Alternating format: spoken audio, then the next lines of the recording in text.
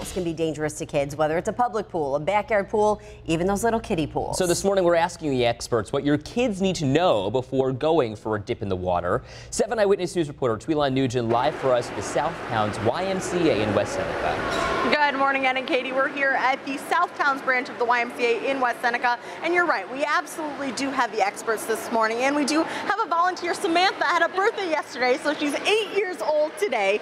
And she's going to show us exactly how important it is to have a life vest. But it's actually not the end-all be-all when it comes to safety. Parents can't put one on and think that's it, right? Right, absolutely. And I think that that's a lot of the times the education that we need to focus on, that our friends need to learn a little bit more on, is that, you know, you're not drown-proof when you're in a life jacket. There's a lot of pieces to the puzzle that we as a YMCA focus on within our swim lessons. Absolutely. And so what are the first things that we're looking for when it comes to finding a properly fitting life jacket when we do use one?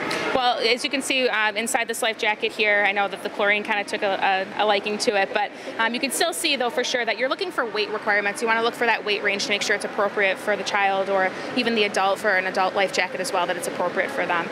You also want to make sure once you put the life jacket on that you're looking at the clasps, making sure that they're in good working condition, making sure that they're secured on each avenue.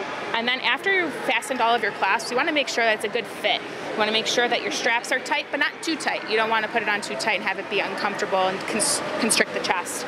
And then you want to give it a nice little tug. Make sure that it's not going to go over the head completely, because that's going to give you an idea of the buoyancy when they enter the water. Absolutely. And nice job. We talk about, you know, the deeper water, and we think, you know, they wear these in deep water, but 2 inches of water can become deadly.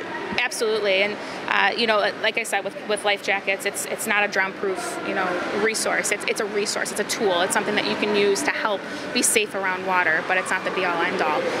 There's a lot more pieces to the puzzle to be safe around water. Absolutely. And those pieces of the puzzle, we've got a list of them on our website and our app right now for you. So just make sure you take a peek. I know we all feel like we know the rules, but it's important to take a look one more time before we all hop into the water again this weekend. We're live in West Seneca. I'm Tweelan Nugent, 7 Eyewitness News. She's adorable. Happy birthday, 8 years old. Yeah. She is so old. She wants to get back in the water, too.